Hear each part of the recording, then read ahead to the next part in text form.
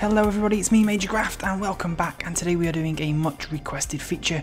We are finally going to be doing a tutorial for this angel statue that has taken pride of place in the gardens of my cathedral here, as you can see, for a very long time. We're going to be showing you how to make this, and as a bonus we're going to be giving you some ideas if you don't want to do a boring old stone statue for all of the different alternatives you can try out. So the first thing that we're going to need is a base, and that's really simple. We are going to just use these here and do a 3, 1, 1 and then 3 to make a circle like that. So 1, 1, 3, 1, 1, 3, 1, 1, and then we're going to come up 2 in the next layer like that. Really simple.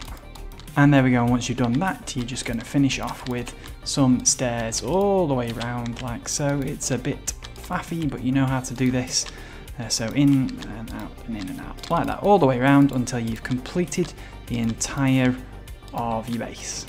You can of course seal this up completely if you want. It really doesn't matter what block you use for this bit because it's not going to get seen, but it might make the next step a little easier to do. Now you've got your base in, I thought the most straightforward way of showing you the body shape and all of the different blocks is actually to do it in stages and layer it up one by one, and just to make sure that you put each layer on the right position on the one below it. I've put a reference block here so that you know where each one sits. So as long as you pillar up on that same one for each one, you'll see there, there and there and so on, and make them go the right amount forward from that.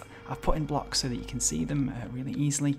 That block there corresponds to exactly the middle block right in front there. So your first layer, layer number 1, if you put 2 blocks up and then start building forward from there, that is layer number 1. Then we go up 1, that's layer 2, up 1, that's layer 3, and so on. And that will get you all the way up to layer 23. There's 23 full layers that I'm going to show you right now. So here we go. As I've said, I've laid out all 23 layers one at a time here. So if you want to build this, all you're going to need to do is pause every time you see a new number, pause, build that, and then move on to the next number, and then pause and build that. I know it's going to take a little while, but this was far less painful than going through each layer on the video, which would have made the video like, I don't know, 40 minutes long, and nobody wants that. So hopefully you can follow this through. Watch out for what block types are being used. You will notice that on a lot of the layers there is cobble. That was just there from actually building it by hand in the first place. So you can miss out the cobble entirely if you want. You can leave it in if you want. It might help if you're building that in survival. It depends if you're doing it in survival or creative. But once you've got all 23 layers in, you should have the entire body from the bottom of the gown all the way up to almost the shoulders, and then we will put the shoulders and head on afterwards. And if you followed all of those steps nicely, you should have this, which is looking quite like what we're aiming for, but we need to finish this off and we need to do head and shoulders and wings, and they're really easy. We're going to do the head and shoulders first. We're going to do 2 and then 3 like that, and we're going to come in at the sides and pop in those like there, and then we're going to get some andesite and do 2 rows of 3 either side. Da, da, da. Da, da, da. And then you can choose whatever you like. I just used something different here just to put the texture up. You could use some andesite stairs if you wanted, your choice, and you just do 2 that way and then 1 that way, and there we go. I told you wrong, actually you need 3 by 2 there and 1 more sticking out that way. And then what we're going to do is the middle 2 here, we're going to do upside down stairs like that. 1 there and 1 there like that. And once we've got to this bit, we're going to take our cobble and go to 3 more up. We're going to do that all the way front to back like that, and then we're going to put 3 more there like that. Let's add the sides of the head in now. We're going to carry on with the cobble on top of these upturned stairs. You're going to go 3 up all the way, and then in the middle, so there, we're going to put 1 there like that. Then we can come back in with our cobble stairs. We're going to come back in with those cobble stairs, and we're going to do an upside down one there and a right one there, and then we're going to flip that around and do the exact same thing on this side. And now, as you can see, we've got the shape of the head coming on nicely. We just need to put some features on the front. So we're going to come here, and not on the first block, but the second block, we're going to do an upturned stair there, like that. And then we're going to miss one out there, and on this level, we're going to do a normal one like that. And then what we're going to do is we're going to come down here, and we're going to put an upside down one facing outwards like that and like that, which just makes the eye sockets. As you can see, it gives a suggestion of a face without being too detailed. The problem with Minecraft is that even at this scale, if you try and put detail like a nose on, it does look a bit silly, as you can see. So less is more when you're detailing a statue like that. And then on top, we're just going to finish that off with the crown. We're going to pop in 2 more like that. We're going to come in with the stone bricks.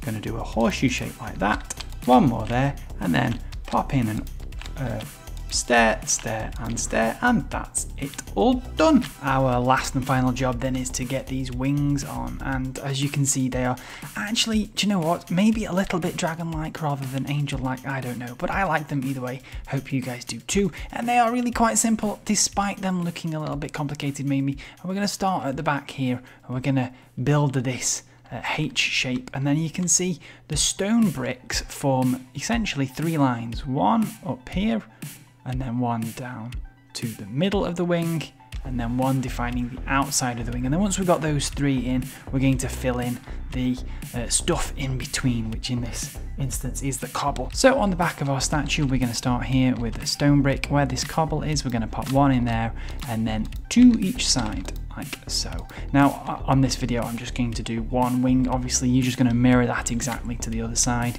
You can pop in 2 down either side. We sort of make a H shape, if you like, there, and that's where things start. So then to start making these wings, we're going to go here and go 1 up and 1 out, and then take that out there, and then we're going to go 1 out this way, and then 2 more up like that, take that out. So that's where we're starting with here, and then we're going to go diagonally 1 back and 1 across. So if we go 1, 2, and then place that there, we can take those out like that. You see what I mean, like that, diagonal, and then that's going to go 3 up like that. Then off the back of that, we're going to do another diagonal move, so 1 and then 2, and then put your block in like that. So we're going 1 more diagonally backwards, and this one's going to be a 3 as well, like that. And then just to finish off to the point, we're going to go straight in front of this block and 1 up, take that out, and then make it up to 2, like so. And that's the first of our 3 lines done. So our next line starts here, and what we're going to do is we're going to pop a block in there, and then come out 1 to the side, and then get rid of that like that. So we're starting down this line instead of this line now. And then we're going to come under here and do 1 out, and then take that out. This is going to go down 5 like that. That's 5, and then on the same row we're going to take it 1 down and 1 out, and take that there, and this time we're going to go down 6, so that's 4, 5 and 6, like so. And then this is going to start curving back in, so we're going to do another one of these diagonal moves here. So 1 there, 1 there, and then 1 there, and then we can take those out like so. You can see these diagonal moves that we're doing here. This one's going to be 4 down like that, then we're going to do another diagonal move like that, take those out, and that's going to be 2, and then we're going to do a diagonal 1 like that, and 1 more diagonal 1 like that, and that is our second line. You see how it curves inwards back in towards the back. And for our last line out on the far edge, we're going to come in here first and put 1 here like that, and then we're going to go diagonally out like that, and then take them out. That's going to be too long, and then we're going to do a diagonal move and do 3, 2, 3, and then 1 more diagonal move like that, and this one's going to be 6 long, 4, 5 and 6. Now finishing this off is really simple. We're going to do diagonal moves backwards in towards the back. Again, you can see how that one has moved in that way. Well, this one's going to move in the same direction. So from the back here, we're going to go in here and do a diagonal like that, and we're going to do 4. There we go. And then another diagonal here, and that's going to be a 3. Then we're going to do a diagonal, take those out and do 2, and then we're going to do just like we did on this one, we're going to do 2 1s. So just like that, that's 1 diagonal and 2 diagonals. So this is the shape that you end up getting. That's our full scaffold. We just need to fill these wings in and we're done. And to show you how we fill these in, we're going to just do layers. You can see how we've got 1, 2, 3, 4, 5, 6, 7 layers here that we can do. We can look at it from the back, and we're going to start here on this long 6. We're going to do 6 and then a 4 of cobble. So let's go over to our half finished one here. So on this 6, the longest outside one, we go 2, 3, 4, 5, 6, and then in the middle we do a 4 like so. So that's our first layer done. So now we're doing this layer here, and we're going to start here on this 3, and we're going to go 1, 2, 3, and then 1 more down, so that's 4 there. We'll go to the bottom here, and we'll go 1, 2, 3, 4, 5 up like that. So you have that, and then we're going to come back here, count 2 down, and then the next one there. So you've got a 2 gap, and then here, and come all the way down, right the way past here. Ooh, and we're going to stop here with 2 extra to go, so you can see the shape that that makes there. Our third layer here is equally simple. We're going to start here and do a 4 down, which neatly fills that gap there. Then we're going to go down to the bottom here, and we're going to go 5 up, just like we did last time, 3, 4, 5, and then we're going to fill in this. We're going to just leave 1 gap and start there and go all the way up until that gap is closed there. Now we've done 1, 2, 3, we're on layer 4 here, so we are going to come on top of this here and do 6 upwards, 4, 5, 6, which should match nicely there, and then underneath on the same one we're going to go down 5, and then we're going to go down 3 like that. Layer 5 is slightly more complicated, I think, but not too much more. We're going to come in here, so we've done that layer, so we're doing this layer now. So we come in underneath the stone brick there, and we're going to pop 2 in. Ooh, 1, 2, and then here we want to go out here like that, and we're going to go all the way down until we touch the stone brick there. You see, just like that there, and we can fill this in here with 5 like that. Then we're going to come underneath and do 3, and then what we want is 1. So we're going to go like that, and then take that out. You see how we've got 1 sitting there. 2 more layers to go, and we're going to do this one here now, and we're going to start actually attached to that there. So we're going to go down 7, so that's 2, 3, 4, 5, 6, and 7 like that. And at this point we're going to come 1 out like that, so we can do that and then take that out, and then this one comes down 5 like that. We're going to tuck 1 in underneath that there, and just to finish off down here we're going to go off that last stone brick and pop 1 on top, and then we've got 1 layer left, and it is absolutely the simplest layer. We're just going to come underneath here in the last stone brick, and we're going to go 2, 3, 4, 5, just like that, and that joins us up, so then we can see that curves down naturally there from the back to the bottom of that spine. And that's it. Once you've done it one side, you're going to just mirror it the exact opposite on the other side, and that is your complete statue done. Well done if you got this far. It's looking great, but I think we can still make an improvement. Now, I did say we would show you some variations so that you don't just have to rely on the stone. You can of course change things up for yourself, but just to give you a bit of inspiration, I thought I'd make a few variations myself. Before we have a look at them though, I would really love to ask you to subscribe. We are less than 50 subscribers away from hitting the 1,000 mark. Yes, there are only 49 tickets to the 1,000 Club left, so grab them while they're hot, guys, and I would appreciate that. But let's have a look now at some of our variations. So here we can see, here's the standard one. The second one I tried out here was a sort of sandstone prismarine. You'll notice that where we have some variations of stone between the stone brick, the andesite and the cobble here, they broadly just correspond to a different kind of block. So you can see I've swapped the cobble for the prismarine and the stone brick for the dark prismarine there. So generally speaking, you can go off what kind of blocks there and change them. So there's the sandstone and prismarine with a little bit of bling at the top. I couldn't resist that. And then we've got the quartz statue, a very classical looking with a little bit of the, trying to get a little bit of subtle detail in with the chiseled in there, but it's mostly smooth, I have to say.